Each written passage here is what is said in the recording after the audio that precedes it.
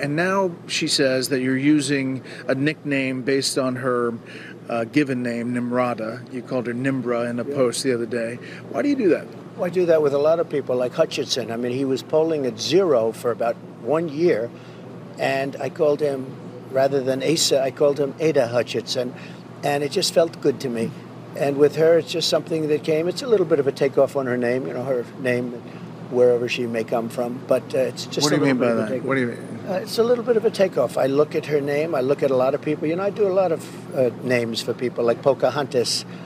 She said, my mother said I look like an Indian, so I started calling her Pocahontas. Some people say I'm very good at that, but I can't get into too many because many of those people that I named like that are Republicans, and we don't want to bring that up. But no, it's just it's a takeoff. I have fun with it. And sometimes, to tell you the truth, it's a very effective tool. In 2016, you said that. I'm going to surround myself with only the best and most serious people. Well, I did do that, and we had tremendous, look, we had the best economy we've ever had, the world has ever seen. Your Vice President, Mike Pence, is running against you. Yeah. Your Ambassador to the United Nations, Nikki Haley, she's running against you. Your former Secretary of State, Mike Pompeo, said he's not supporting you.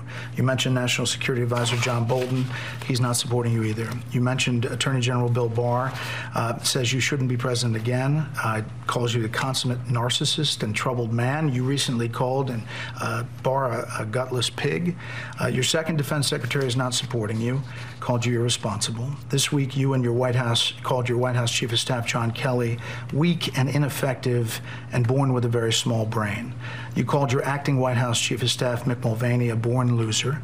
You called your first Secretary of State, Rex Tillerson, dumb as a rock, and your first Defense Secretary, James Mattis, the world's most overrated general. You called your White House Press Secretary, Kayleigh Canadian, milquetoast, and multiple times you've referred to your Transportation Secretary, Elaine Chao, as Mitch McConnell's China-loving wife. So, why did you hire all of them in the first place? Because I hired 10 to 1 that were fantastic. We had a great economy. We had phenomenal people in charge of the economy.